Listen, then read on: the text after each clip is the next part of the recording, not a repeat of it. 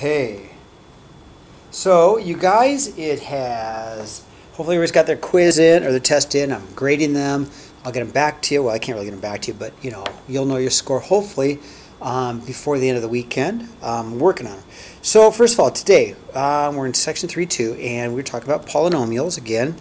And today what we want to do is take a look at what the polynomial graphs look like, because polynomials are, believe it or not, these curvy graphs. They are really, so for example, polynomials can look like this.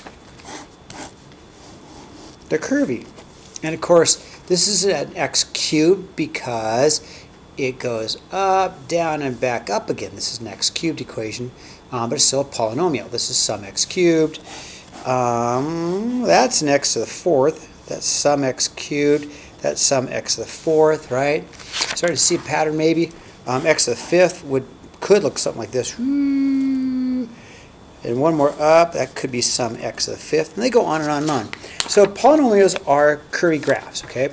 So first of all, we know that polynomials have to have whole number exponents. And we want to actually graph them. So first of all, one of the things we can do is we can just graph it. We can use a graphics calculator. And I have that. I have a graphics calculator. You probably don't. If we were in class, we'd use a graphics calculator. Go y equals, and I can just graph that x squared minus 4. Let me change the window so it's a decent window. Let's go -5 to 5, and let's go a -10 to say 10. If I graph that, there it is. It's parabola. We already knew that. You could also use Desmos. Okay, so if I go to my Desmos button, and if you don't have Desmos, you can upload Desmos as an app. So you go to the App Store. If you're not sure, it's really handy to have Desmos. Y equals, say, x and squared, subtract 4. And there it is, right? So there's another version of it, okay? So I'm going to go ahead and then take and graph this for you. I don't have to do a perfect job. 1, 2, 3, 4, and the graph looks like this. And it says use the trace button, find f of 3. So one of the things I can do, and I'm not so sure how to do it in Desmos, but you guys probably do. You can probably tap at 3, I'm sure. 1, 2, 3. Can you tap on 3? Hold on. I don't know. Anyway, I know my calculator can do this on the trace. I can just go trace 3 and I get the answer of 5. So if you use my trace button, 3, 5 is right about here. It's just a value 3, 5. Or you just can plug it in, right? Same thing, plug 3 in for x and you will get a value of 5, okay? Easy. Okay, now, example 2. It's a polynomial. It's going to curve a little bit more. Gosh, I'm already getting ahead of myself. Must be Friday. Increasing, decreasing. Well, let's take a look. So the line of symmetry is right there, boom, right through the middle of it. Both graphs are connected right here at x equals 0. That's my line of symmetry. So increasing is where x is greater than 0. From here, it goes uphill. I think Eli put this, I thought that's kind of cool. He went 0, infinity. I like that. That's the same thing. That's in interval notation. Decreases, increasing, going uphill. Decreasing is where it's going downhill. And going downhill from here where x is less than 0, okay? Or interval notation, negative infinity, 0, okay? At 0, it's neither increasing nor decreasing. It's just right at the bottom of the hill. Okay, number 2. Let's take a look at number 2. Okay, so again, you can use Desmos. Desmos works fine. I'm okay with that. Or you can use your graphics calculator. If I go to Desmos and get rid of this one, I go x, hold on, to the 3rd power, and then subtract 9x. I get a graph that looks like that. Here's the advantages of Desmos. You can squish it down, okay? Goes up above 10, so the graph looks a little bit like this. Doesn't have to be perfect, but it does go through at 1, 2, 3, 1, 2, 3, 10, and negative 10. Okay, and again, if I look at my picture from Desmos, it looks like that. Or I can put it in my graphics calculator, same thing, it looks just like this graph right here. Goes up above 10 barely, goes through 0, 0, back up, okay? Now, where's it increasing? Increase means going uphill. So we need to know this value, this point right here. So one of the things I can do on Desmos is I can just go tap on it. I think you used to be able to do that. Come on. Oh, there it is. So if I tap on it, the point I'm looking for is this x value of 1.7 approximately. And then if I want this point, I can tap on that point and I get an x value of a negative 1.732, blah, blah, blah. We'll just go negative 1.7. Okay. So this is the x value here of negative 1.7. Okay. And an x value here at positive 1.7. So uphill. So here's what's going on. It's going uphill, and we can use interval notation if you want to, but it's really from increasing. So it has to do the x values for increasing and decreasing. X values. I don't care about the y values. X value. What x value makes it go uphill? Because as I get more and more x values, I'm going to be bigger and bigger and bigger. So increasing is from, well, from here. It's going from a 1.7 to infinity, or you could say x greater than 1.7 might be easier, but it's also going uphill here. It's also going uphill here. So it's also increasing from, well, interval notation would be negative infinity to this x value, which is a negative 1.7. Okay, that's interval notation, which we'll talk about a little bit more, or you can just say from x is less than 1.7. That's where it's increasing. Now decreasing is where it's going downhill, okay? So it's decreasing, it's going downhill from here to here. Again, it's the x values, from this x value to this x value. It's the x value, so it's going downhill from a negative 1.7 to a positive 1.7. That's interval notation, or I could say, set notation, negative 1.7 less than x less than 1.7. Okay, this is hard, but we can do it. F of 0 is right there. F of 0 is right there, so f of 0 has to be 0. Plus, if you plugged in 0, you get 0, 0. Okay? Increasing, decreasing. All right? Let's move the page. Okay? All right, next one. Sketch this graph. All right?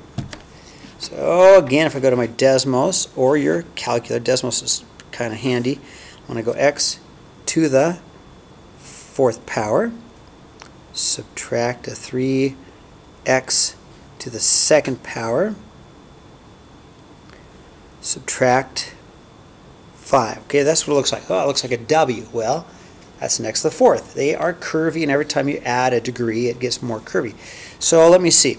If I can just make a trace of this, it looks something like this. Okay, put that down here. Here, and if I look at my calculator, it goes through at 2 and negative 2, 1, 2, 1, 2.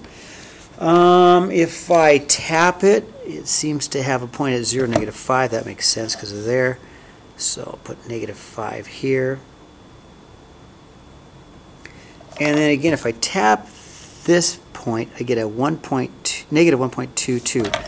A negative 1.22, x value of a negative 1.22, okay, or we'll estimate next value of 1.2, and of course it's symmetrical, this one is, and so you should have a positive 1.2 there. If you tap on it, sure enough, get a 1.2 there. Okay, we're just going to let our calculator do the work. So I've got a 1.2 right about there, positive 1.2 for the x values. X values for increasing, decreasing, we want x values. Okay, so then if I sketch it in, and I'm just taking what I have from my Desmos calculator, I'm just going to have something that looks like this,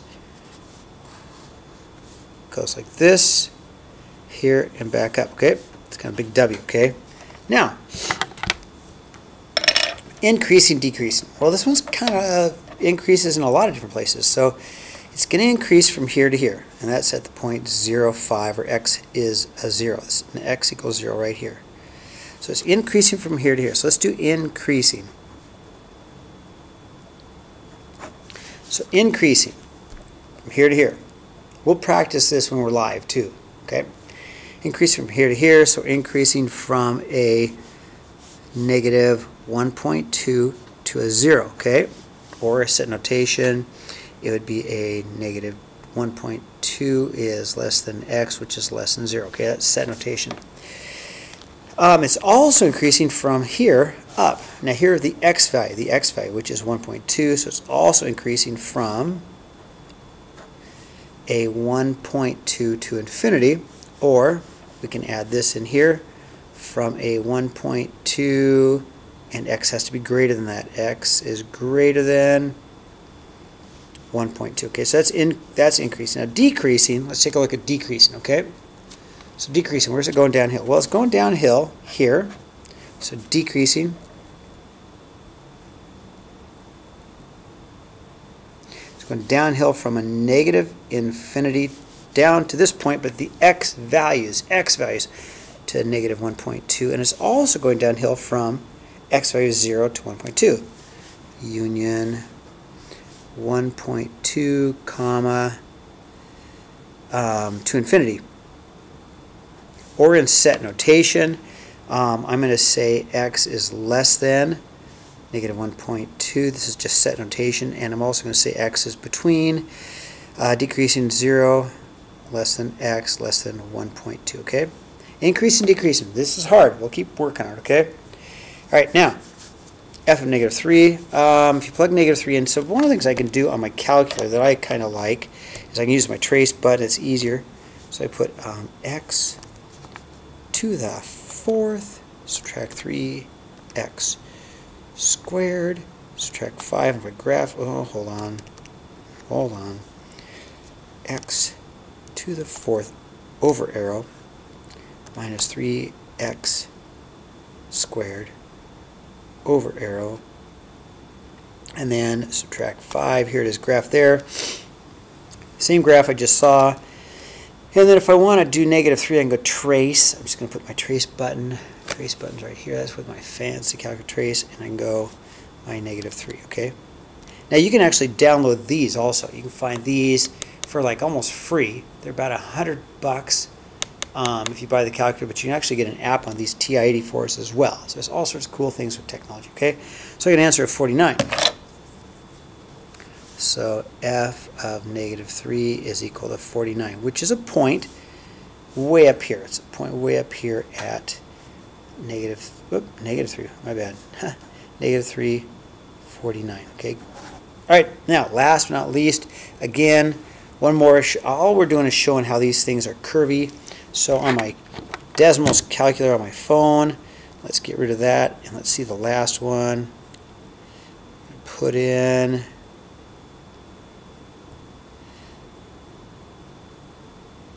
we're going to put in an x to the 5th power, subtract 3x to the 3rd power plus 2, and it looks like that. Okay, so, oh, weird, huh? Look at that weird squiggly thing, huh? So let me try and draw that. Okay. Okay, that little bump is called an inflection point. Inflection point. It's starting to head down, then curves down and around. That's called an inflection point. We'll talk about that in a second, okay? You're going to need to know that for calculus. Okay, seems like it goes through at negative 2. Just getting that off my calculator. And then if I need to know that point's at negative 1.3 and 5. 1, 2, 3, 5. So I'm going to give you the x value, right? X equals negative 1.34. X values, right? I want to know that bottom point, which is a 1.3. So about a negative 0.8 and about a 1.3. And okay, so that's right about there. That's an x value of about 1.3. It goes through at 1.5, about there, and it goes through at about 1.0. Okay, so I like Desmos. See what I did? I just tapped on the point. Cool. Tap, tap. I can get all these points, which is really slick. Okay, so then if I take and I draw this picture in my calculator, which is what I'm going to do. I'm just going to go and make it look like this. It's going to look something like that. It's going to go through at 0.02. A little bendy, down through and around up, okay? All right, looks like that. So I think what we need to know more than anything is the shape of these. We'll come back to that, okay? Increasing, decreasing. Okay, so increasing, where is it increasing? Well, it's going uphill from negative infinity to negative 1.3. From negative infinity to negative 1.3, okay? As a set notation, I would say x is less than negative 1.3. And it's also increasing from down here at positive 1.3 to all the way up to infinity, okay? In set notation, we'd say x is greater than 1.3, okay? Decrease, it's just going downhill from here to here. So decreasing, I'm going to slide this over, hopefully you guys have that. Decreasing, going downhill, x values, right? So it's going downhill from negative 1.3 x value to a positive 1.3 x value. So set notation, or I'm sorry, interval notation, negative 1.3 comma a 1.3, or as set notation to go 1.3 less than x less than 1.3. Okay, so real quick, what I wanted to show more than anything is how they're curvy. So we see that an x squared really has two x-intercepts, has one what I'd call max or min. X cubed has 1, 2, 3 x-intercepts, but it has 1, 2. It has two max or mins. An x to the fourth, it kind of has one bump, 2, 3, so you can see it, how it changes. And finally, an x to the fifth looks something like this. Okay, f to the 1, I can plug in 1. I can take and plug in 1 e, and probably the easiest one. I can use the trace button. I'll show you how my trace button works, though. Kind of slick with trace button. X to the to the fifth. Move it over. Subtract 3x to the third, and plus 2, and I'll get the same graph I did on my Desmos as I do my fancy calculator. If I want to go to trace, and I want to go to trace positive 1, I plug that in and I get an answer of 0. 1, 0, which is right there. So I've got f of 1 is equal to 0, which is a point on my graph right there. Okay, so if you don't have Desmos, I think you should get it. I think Desmos, again, I'll go back to the app. So I found this in the App Store. Desmos is awesome. Didn't cost me anything. If you have a nice calculator, they'll do a lot of graphing, and there's a lot of real nice features this will do that the Desmos won't do. But between both of them, you got it made. So anyway, that's what I got for today. I've got an assignment in your journal for you that I'd like you to do over the weekend.